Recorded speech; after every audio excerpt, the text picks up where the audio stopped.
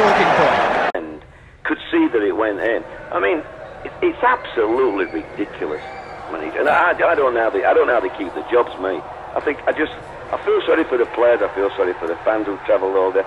If that had happened at the other end of the pitch, there would have been an absolute riot. An absolute riot. Because it's only us, just get brushes away. And the best thing is, at one stage, the fourth official was telling me, the linesman at the far end there, he was that busy he's trying to invent a free kick. But I bet they watch the television and there's no thing as a free kick.